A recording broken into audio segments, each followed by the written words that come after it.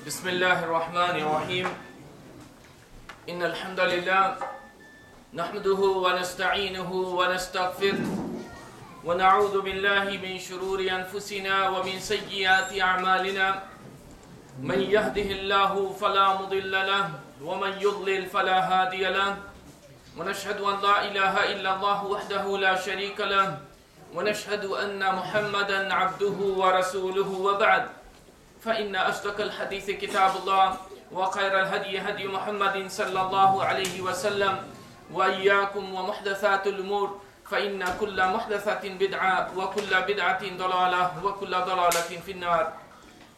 Brothers and sisters in Islam, Assalamu alaikum wa rahmatullahi wa barakatuhu.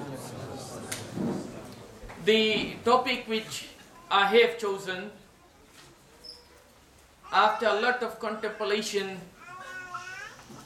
is a'adamu hub, the greatest love. A magical word, but no time. So I was wallahi thinking to totally cancel my lecture, but we do have few minutes, and I'm not going to talk almost nothing about this apart from very few things. Alhamdulillah الذي جعل من أفضل أعمال القلوب التقرب إلى الله سبحانه وجعل اتباعه عز وجل دليلا على القرب منه سبحانه وتعالى. Alhamdulillah, all praise due to Allah, the most magnificent, the most merciful, the oft forgiving, the one who has given us so much. And when we stand to talk here, normally for whatever topics we choose, the experts in the field they come. So when you talk about football, a footballer would come. About soccer, a person who knows soccer would come to talk. When you talk about medical aspects, then somebody who is a doctor would be coming to talk. So when we are talking about love, is it about Romeo and Juliet? Is it about Qais wa Layla? Is it about Antar wa Ablah? Or is it about Jamil wa Sunayya? Definitely not. Definitely not about Romeo and Juliet. Because I'm not in that field, so I won't be able to give that any justice if I do even choose to talk about. So what am I going to talk about? I'm going to talk about what is known as the greatest love. And what is that? Allah subhanahu wa ta'ala, He says, قُلْ إِن كُنْتُمْ تُحِبُّونَ اللَّهَ فَاتَّبِعُونِي يُحْبِبْكُمُ اللَّهُ وَيَغْفِرْ لَكُمْ ذُنُوبَكُمْ وَاللَّهُ غَفُورٌ رَحِيمٌ. Say, if you love Allah, follow me. That is who? Muhammad sallallahu alayhi wa sallam. And He will love you. Who? Allah. And forgive you your wrong actions. Allah, the one who we love. Allah, the one who created us. Allah subhanahu wa ta'ala, the one who blessed us with this iman. This actual lecture, which inshallah bi'idhnillah I will try to divide between today and in near future, I had constructed it under 6 topics. The first one, al-adilla ala hubbillah, or evidences mandating loving Allah subhanahu wa ta'ala. Next to that was maratibul muhabba wa a'zam al-hubb, various stages of love and the greatest love. Thirdly, al-ibra bihubbillahi lak. What is important is that Allah loves you. We all claim that we love Allah, but is it really that Allah loves you? Is the most important. Fourthly, alamatu muhabbatillah, signs of loving Allah subhanahu wa ta'ala. So in this number 4, I will be giving so many signs through which you will be able to verify whether are you loving Allah. Fifthly, namazij mun muhabbatillah. Namazij, I would be giving examples of loving Allah. Examples from the prophets, examples from the sahabas, examples later from those who gave their life and everything they had for the sake of Allah subhanahu wa ta'ala. And in the end, 10 beautiful things or points which would bring you the love of Allah subhanahu wa ta'ala. So this is basically what I'm going to talk about, but definitely only 1 or 2 points for the day, keeping the time factor in my mind. First First of all, muhabbat Allah. The love of Allah. Is it a choice? Is it sunnah? Is it mustahab? Or is it more than that? It is wajib, obligatory, mandated on you. You cannot be a Muslim without that. You cannot be a Muslim without loving Allah, without loving Rasulullah, and without loving alladhina amanu billah. If you don't love Allah, if you don't love Rasulullah, if you don't love those who follow Rasulullah sallallahu alaihi wasallam, you cannot be a perfect mu'min, and at times you cannot be a mu'min at all. Allah subhanahu wa ta'ala, He says, وَالَّذِينَ آمَنُوا أَشَدُّ حُبًّا لِلَّهِ. And those who believe in Allah, they love Allah more. Yes, kuffar, mushrikeen, Yahud, Nasara, they love whoever they think is their Lord, is their creator or their God. But we as Muslims, we do love Allah. Our love for Allah is pristine. Is something which has got no other resemblance to it at all, no equal to it. وَالَّذِينَ آمَنُوا أَشَدُّ حُبًّا لِلَّهِ. Allah says, قُلْ إِنْ كَانَ آبَاؤُكُمْ وَأَبْنَاؤُكُمْ وَإِخْوَانُكُمْ وَأَزْوَاجُكُمْ وَعَشِيرَتُكُمْ وَأَمْوَالٌ اقْتَرَفْتُمُوهَا وَتِجَارَةٌ تَخْشَوْنَ كَسَادَهَا وَمَسَاكِنَ تَرْضَوْنَهَا أحب إليكم من الله ورسوله وجهاد في سبيله فتربصوا حتى يأتي الله بأمره والله لا يهدي القوم الفاسقين. It's a challenge from Allah, which means it's mandated on you to love Allah. Say, O Muhammad sallallahu alayhi wasallam, if your fathers, your sons, your brothers, your wives, your relatives, wealth which you have obtained, commence wherein you fear decline, and dwellings with which you are pleased are more beloved to you than Allah and His Messenger, and jihad in the cause of Allah, then wait until Allah executes His command, and Allah does not guide the defiantly disobedient people. Wallahu la yahdi al-qawm al-fasiqin. And Allah says, وَمِنَ النَّاسِ مَنْ يَتَّخِذُ مِنْ دُونِ اللَّهِ أَنْدَادًا يُحِبُّونَهُمْ كَحُبِّ اللَّهِ وَالَّذِينَ آمَنُوا أَشَدُّ حُبًّا لِلَّهِ. This I had already explained, that those who have taken partners with Allah, they love them as equal to Allah, but the love of a Muslim is far superior. We are ready to give our life anytime for Allah. Ay Allah, wallahi, ana ushhiduka ya Allah, that we are, I can't say for others, but for myself, I am ready anytime, bi-idhnillahi ta'ala. And I'm pretty sure most of you would be agreeing with that. Anytime, for the sake of Allah subhanahu wa ta'ala. Allahumma ja'alna min as-sadiqin fiha. Ameen. So, no wonder, you know Abu Sufyan, he later on became a Muslim. But most of the life of Rasulullah sallallahu alaihi wasallam, he was not. In the last 3 years, he is a Sahabi, a great Sahabi, uncle to him sallallahu alaihi wasallam, but he was amongst the enemies of Islam and Muslims. You know, when he saw the Sahabas in the way they were towards him sallallahu alaihi wasallam, he said, by Allah, I have never seen anybody who loves unconditionally somebody they follow in love the way I have seen ashabi kama ra'aytu ashaba Muhammadin Muhammadah.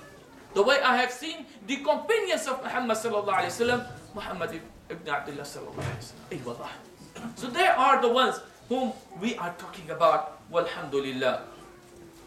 Now, Rasulullah sallallahu alaihi wasallam, he said, ثلاث من كنا فيه وجد حلاوة الإيمان أن يكون الله ورسوله أحب إليه مما سواهما وأن يحب المرء لا يحب إلا لله وأن يكره أن يعود في الكفر كما يكره أن يخلف في النار. Subhanallah. 3 kinds, 3 things, 3 sifat, 3 conditions. As he sallallahu alayhi wasallam said, there are 3 things. Listen to these 3 things, brothers and sisters.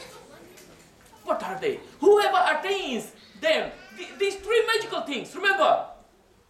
Why? It will come later. There are 3 things. Whoever attains them will find the sweetness of faith, the essence of faith, halawatul iman. You will start enjoy living for Allah. You will start to come, you will love to come in the cold weather. You will love to wake up and come and pray in the masjid. You will fight the shaitan to make it to the masjid. You will love to stay late till 11 in the masjid at night because you have to pray Salatul Isha. And then you will make it back to the masjid at 4 to pray Salatul Fajr. You will start to enjoy it. Qiyamul Layl. You will feel uncomfortable the night in which you miss. The day you do something less than what you may have been doing, you would be totally unhappy. You may grieve. You will not be comfortable. This is what it is all about. So what is this sweetness which we are talking about? What are you supposed to do? Where are these sweetnesses? Where are they? What they are? Rasulullah sallallahu alaihi wasallam, he said about them, when Allah and Rasulullah sallallahu alaihi wasallam, they become more beloved to him than anyone else. We all claim, نحب الله ونحب رسول الله ولكن نعصي الله وَنُخَالِفَ سُنَّةِ رَسُولَ اللَّهِ. This is wrong. It should be, if we love Allah and Rasulullah, then they are first and foremost. Nothing comes before them at all.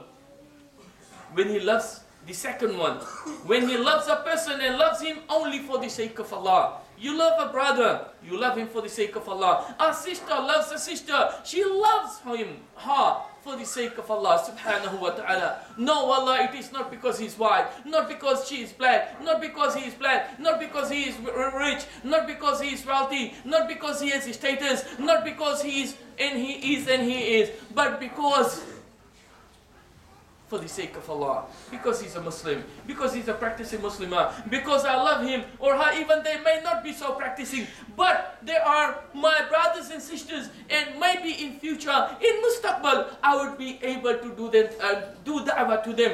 Maybe they become good Muslims, maybe, you never know. He is my jar, my neighbor, she is my jirana, my jara, my neighbor, you never know. Maybe I did something good to them or would do, and maybe they are thankful to Allah for that, and Allah may accept it.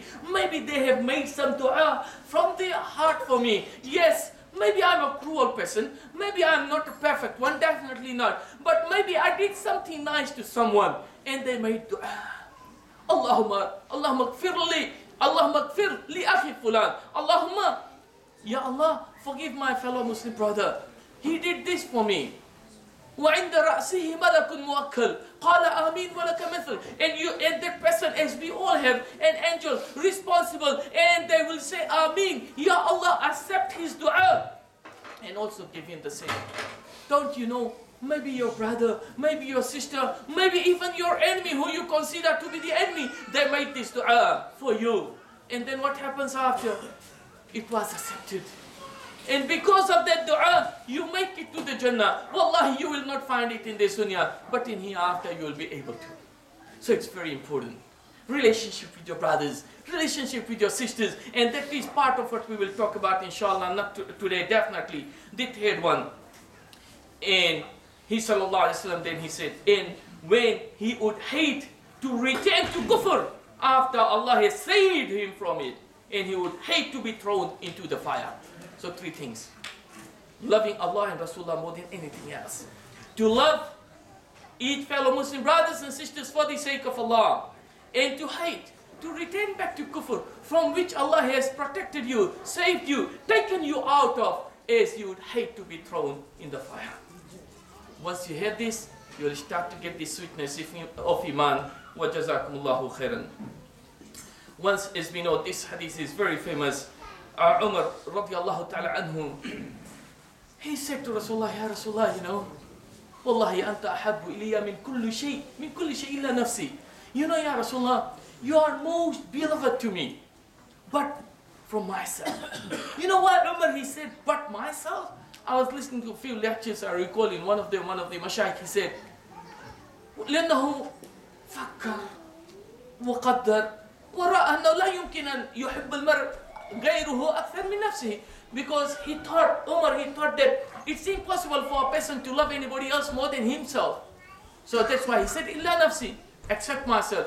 Then Rasulullah sallallahu alaihi wasallam told him, Ya Umar, you cannot attain the perfect iman unless you love Allah and Rasulullah sallallahu alaihi wasallam, unless you love Rasulullah more than nafsak. أكثر حتى من نفسك يا عمر. قال الآن يا رسول الله.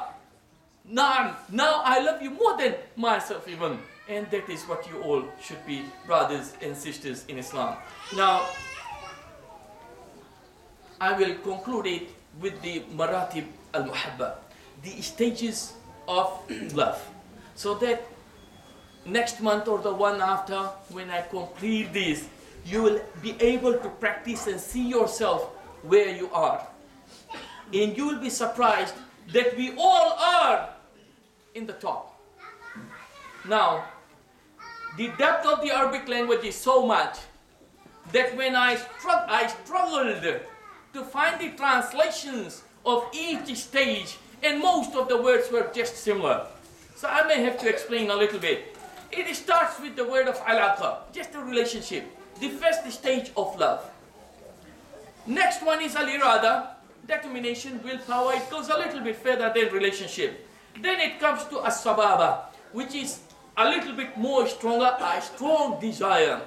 This is all one stage to the next, as Ibn al-Qayyim, rahimahullah, he has explained. Then the fourth one is al-gharam. Gharam is also known in Urdu, which is a little bit stronger than the previous three, which is feeling of fondness, love, tenderness, and a little bit of fantasy comes in, known as al-gharam. وَهُوَ الْحُبُّ اللَّازِمِ. This is where the love starts to be with you, and this is one of the stages or the final stages of the likes of Jamil and Sunayya and Antar and Abla and Qais wa Layla. The fifth stage is al-widad. Al-widad. وَهُوَ صَفْوَ الْمُحَبَّةِ. It means intense feeling of caring about someone or affection or fondness of a person or thing or great liking of something. Stage number 6 is ash-shaghaf. Remember وَشَغَفَهَا حُبًّا, that when Yusuf alayhi salatu wasalam with that woman, Allah mentions it in Surah Yusuf, وَشَغَفَهَا حُبًّا. It is a total devotion, affection, and with fantasy. So it's a little bit further, and the scholars have explained it in one of the three. Unfortunately, I can't explain it right now due to the time. The seventh one is al-ishq. Ishq is also something very much known, especially possibly to the Malay and Urdu and Persian, or originally those who had these three languages. Wallahu alam. وَهُوَ الْحُبُّ الْمُفْرِدُ. Love which is deep and respect which is extremely high. Depends on whether you use it in the right way or the wrong. And here, this is al-ishq, which if a person happens to in the relationship between a human being with another creation of Allah, this just goes above the boundary level. And the eighth is at-tatim, وَهُوَ at-ta'abbud. It is also one of the stages which is stronger than all the previous, where you end up almost up to the extent of worshipping, but less than that. Number 9 is at-ta'abbud, and that is worshipping. That's number 9. And we all are Abdullah. We all are Abdullah, walhamdulillah. The last, which is only for 2, and that is al-khullah. Friendship, love, and everything to the perfection and above. قال صلى الله عليه وسلم لو كنت متخذا من أهل الأرض خليلا لاتخذت أبا بكر خليلا ولكن صاحبكم خليل الرحمن. Hadith Sahib. If I was allowed to take somebody as my Khalil, as that special friend with that special status, I would have chosen that to be Abu Bakr. But it is not allowed. وَلَكِنْ صَاحِبُكُمْ. But your companion, that is Rasulullah sallallahu alaihi wasallam, is Khalilur Rahman, is the Khalil of Allah subhanahu wa ta'ala. Some scholars, they say that Ibrahim was Khalilullah and Muhammad sallallahu alaihi wasallam was Habibullah. That's wrong. Habib is a status lower than Al-Khulla. There are 2 who are Khalilullah, Ibrahim Khalilullah wa Muhammad ibn Abdullah Khalilullah alayhim as-salatu was-salam. As I said, these are the 10 stages. In the beginning I said that we are on the top. Number 9.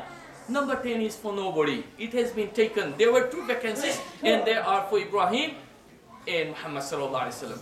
So when we start this topic next time, you will know that you are above the average. You are sitting on the top, but that top has got darajat. This is what we are going to talk about bi'idhnillahi ta'ala in the coming lesson. I pray to Allah that may Allah bless us all. Whatever we have had, we practice it. And jazakumullah khairan for sitting for so long. It's for more than 1.5 hours. You have been sitting here. But remember, all of this is because you love Allah. So nothing is impossible when you love Allah. You are ready to do anything for Allah. Whatever you are required to do, you will do it for Allah. If you are called for whatever for the sake of Allah, you will say, yes, yeah, Allah. Yes. Remember that. Remember that, brothers and sisters, that we all love Allah. We want to love Allah. We have shortcomings. There are too many fitness and trials. We know it. But we know that Allah will make you strong. You have to only raise your hands and ask Allah. Jazakumullah khairan. Rabbana atina fid dunya hasana wa fil akhirati hasana wa qina adhaban nar. Allahumma inna zalamna anfusana وإن لم تغفر لنا وترحمنا لنكونن من الخاسرين. اللهم أعنا على ذكرك وشكرك وحسن عبادتك يا أرحم الراحمين.